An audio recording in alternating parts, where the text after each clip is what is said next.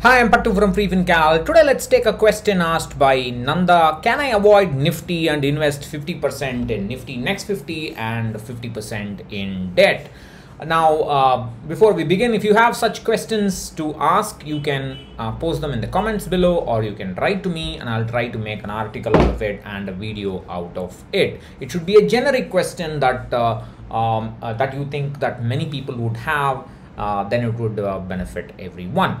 Now, you might think the answer is obvious. The answer is that you shouldn't do that. You shouldn't remove Nifty from your portfolio because you think that the Nifty Next 50 would do well in the long term, and you don't mind the excess volatility and so on. You can basically guess what I'm going to say, and it will be in agreement with what you would think. But let's just go through the numbers to understand why we should not just like that avoid the Nifty. So there are a couple of things here. Now, the Nifty 100 universe is supposed to be the large cap universe. That's the top 100 stocks by market capitalization.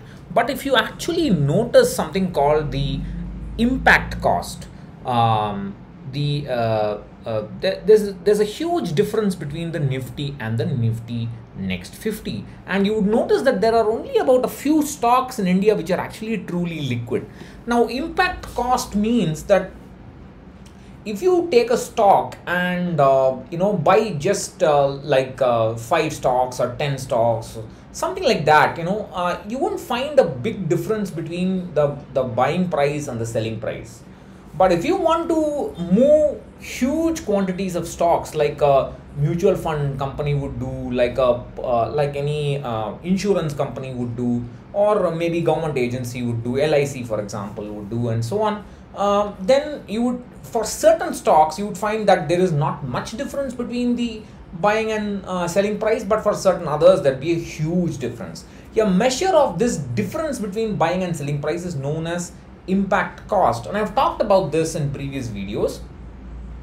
The minimum impact cost for the 50 stocks of Nifty 50 September 2020 is 0.02%. The maximum is 0.04%. So all the 50 stocks of Nifty are within that 0.02% and 0.04% impact cost, which is very good.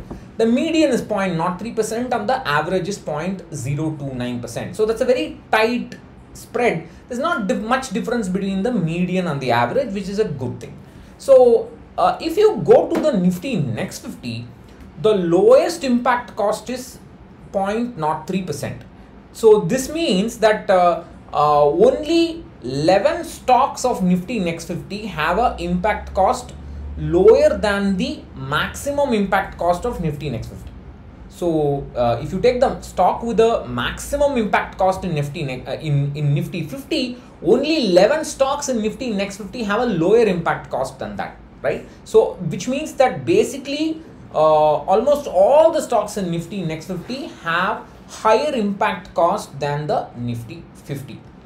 And there is one stock which has got 1.94% impact cost. That's just bizarre. That's an outlier. The median is 0.04% for Nifty Next 50, and the average is very different from the median at 0.085%. So there's a big difference in the way impact cost is distributed among the first 50 stocks of Nifty 100 and the next 50 stocks of Nifty 100. This is why I keep saying Nifty Next 50 is not really a large cap index. It is actually a mid cap like index. If you want to, or rather if the fund manager wants to, move or buy and sell large quantities of Nifty Next 50 stocks, then they will have a difficulty in there will be a tracking error, because the impact cost means that there is a big difference in buying and selling price. So you can't attribute this tracking error due to because of corporate actions, because of dividends, because of expenses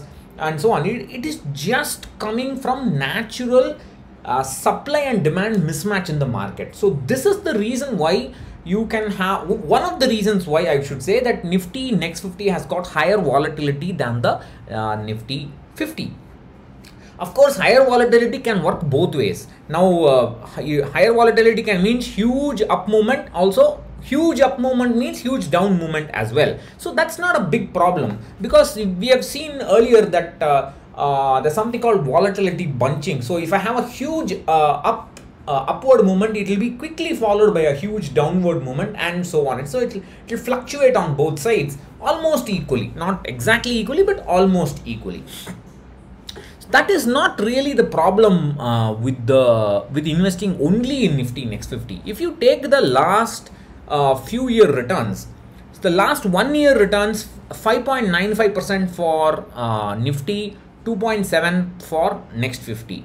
2 years 8.4%, whereas 3.83%. 3 years 6.8% minus 0.64%.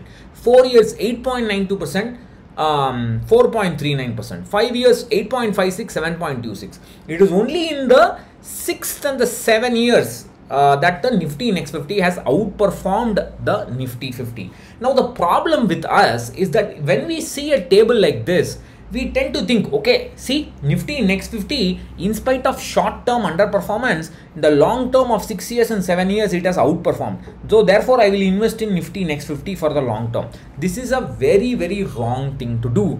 See, consider somebody who has invested in the Nifty Next 50 3 years ago. Today, their return will be minus 0.64% compared to 6.8% for the Nifty.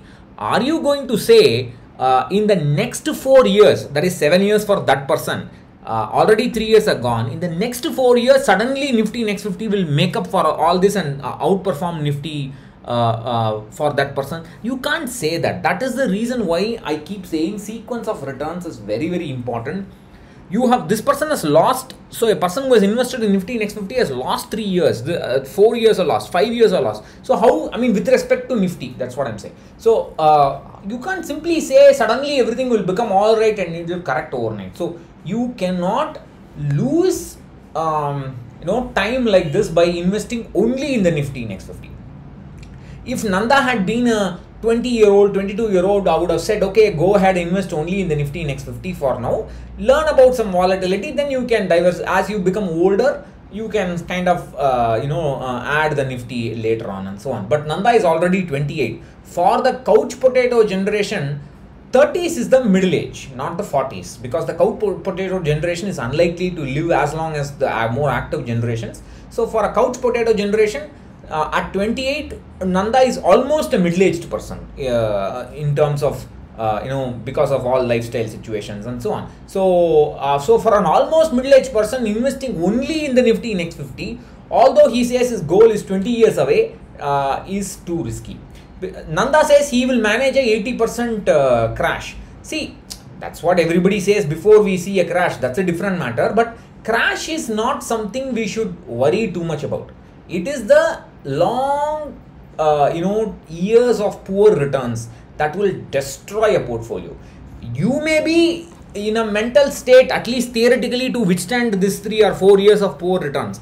But will your need be? Will your portfolio be? Will your future expense be? So that is the reason why you shouldn't just invest in Nifty Next 50. At least those who are above 25, just investing in Nifty Next 50 is too risky. You will have to have the balance of the Nifty 50 to kind of hold the portfolio together. Of course, concentration risk and that's another problem. But you need that. You need the stability of the Nifty to hold that portfolio together. So, like I said, if you have any questions like this, please post them and I'll try to answer. Bye bye.